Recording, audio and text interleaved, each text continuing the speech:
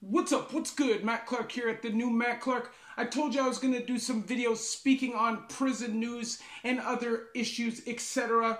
That's exactly what this video is. A huge problem, in my opinion, in our system. Stay tuned for a great video at the new Matt Clark.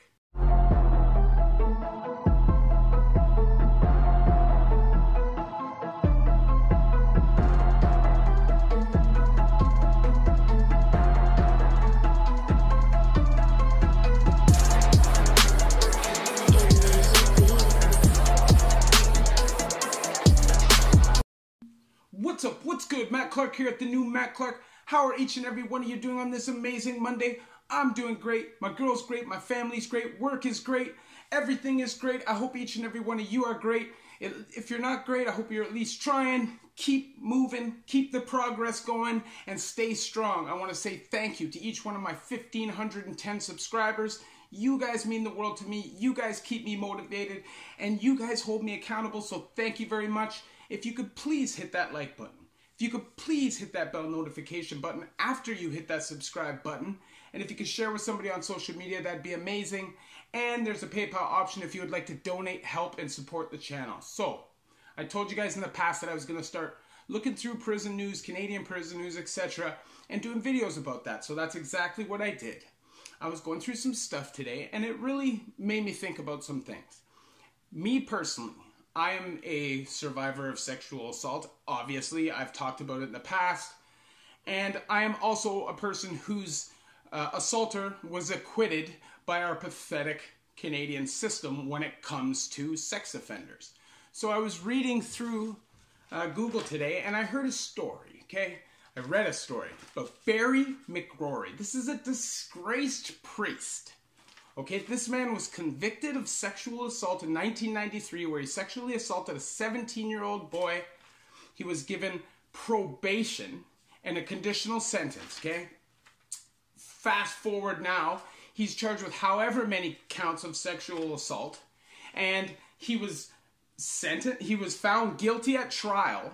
And even though he was found guilty at trial, he was allowed to stay on bail as a convicted sex offender until sentencing. And guess what happened? Surprise, surprise, Mr. McRory disappears. Now, this is a huge issue for me in this system. It's like you could get charged with a break and enter. You could get charged with possession of a Schedule III substance narcotic. You could get charged with something like theft and do serious time. Yet, these guys who are getting charged with multiple counts of sexual assault are getting out of prison. I don't understand it. It makes no sense to me. How is this guy even still out? How did this guy even get bail in the first place after being convicted of sexual assault once in the past? I've only ever been charged with non-violent offenses, break and enters, property offenses, drug charges, high-speed chase, etc. I can't get bail to save my life. The only time I've ever gotten bail is when I was clearly, obviously innocent. And they had to give me bail because I had a goofy co-accused who was, snaking me hard. Anyways, that's not the point. How is this guy on the street? This is a major problem in our system. The system needs to be tougher on these sex offenders. And there needs to be some kind of a 3-strike, you're out, 2-strike, 1-strike. I don't care what it is, but you need to figure it out and you need to protect the people in this country from these predators. And that is, as I'm not even biting my tongue at all. That is a huge problem. And then I was reading another story, okay? What was the guy's name? Anyway, I can't remember the guy's name. But this is the guy that was killed in Joyceville in December. He was beaten to death, okay? He was a sexual predator. He got beaten to death, and that's terrible. That's something that I don't think should have happened to anybody, and not because I feel bad for him, because I don't. You make your bed. The reality is a lot of people who are in prison have been through those kind of traumas, right? They have. How many people suffer with addiction because of being sexually assaulted, beaten, all these kind of abuse while you're younger, and etc., right? Domination kind of charges, victimizing charges, right? And don't get me wrong, all criminal charges are victimizing. But I'm talking about predatorial charges, okay? That aren't even okay in prison, like sexual assault of a minor, etc. You tell me, how is this sexual predator in general population? Can somebody answer that for me? I understand that this system is integrated, but that is a huge mistake. And I'm telling you, as a man, to anybody who's doing time and is not even planning on changing, okay? When you go into these jails, into these prisons, and you are integrated with these sex offenders, do not do their dirty work for them. Why would they? Think about it. Why would they put these known sex offenders in general population in the day of Google, when you can literally just type somebody's name in and all of their sexual assault charges will just pop up online? I know for a fact, when I was in Joyceville, we used to do it all the time before we'd run guys off the block. You know what I'm saying? But you can't do their work for it. It's awfully convenient, right? That they put the two people that they hate the most together, knowing that there's going to be violence by putting these two together. Do not do their dirty work for them. I'm telling you right now, this kid is looking at a murder charge when he should have never been around this person in the first place. Who knows what kind of traumas were triggered? Who knows what kind of bullying and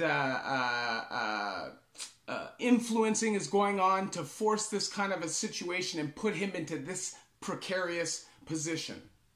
Is that fair for him? Should he ever have been in that situation in the first place? I don't think he should. And I think that is the huge failure in the Canadian system in regards to sex offenders and chomos. They're given some pass like it's a mental health issue, okay? And maybe in some cases it is.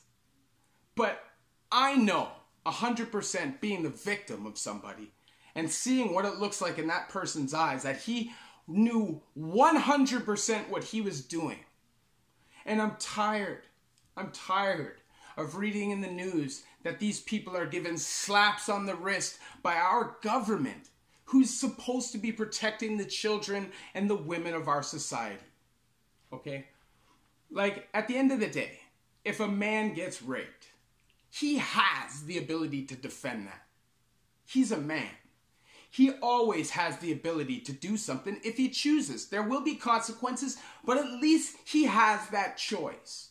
But as a child or as a woman, say a big man takes advantage of you, now what choice do you have and how can you protect yourself in that situation? If your own government, and like, I'm not even going to blame the police in this case, because I think the police would love to arrest these people and get them off the street. The problem is our courts. Stop giving these creeps bail. Make them do their time. Separate them from the rest of the population. It is not fair for either side. And I am in no means defending a child molester. But I do not think it's fair for the other inmates to be put in a situation where they may feel like they have to do something, or they're pushed into a situation to have to do something. People shouldn't be dying in prison. And I know it's Canada and it doesn't happen all that much, but it does happen. And it shouldn't. The situation shouldn't be so hostile and tense that people want to murder each other. There should be more rehabilitation, trades, more schooling, more bursaries, so people can gain some knowledge and come out with some wisdom and actually have the ability to make changes in their lives. It's crazy to me, man. It's like a fight club set up by the government. Throw these predators in here and let these animals deal with them. And then we'll just take advantage of that situation and keep cooking them with time every time they act on it. It's crazy, man. It's a hamster wheel cycle. Do not fall into it. Bounce them off the range. That's what you do. You scare them, you threaten them, whatever. But you do not put in their work. You do not put your hands on them inside the prison, because why? That's what they want you to do. And in my opinion, that's exactly what they want you to do. I don't know what you think. I don't know what anybody thinks. Maybe a lot of people that watch these videos believe that these people deserve a second, third, fourth, fifth, 18th, 1500th chance. Think about Gordon Stuckless. Okay, this is a guy that was molesting kids at Maple Leaf Gardens for years before they ever did anything. How many times do sex offenders get out and reoffend and reoffend and reoffend?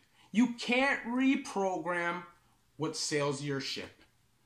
What you're attracted to is what you're attracted to. And if you're wired wrong in that way, where you're attracted to kids or to rape or to whatever kind of predatorial assault that it is that you like, then obviously you're not safe and never will be. And that's my opinion.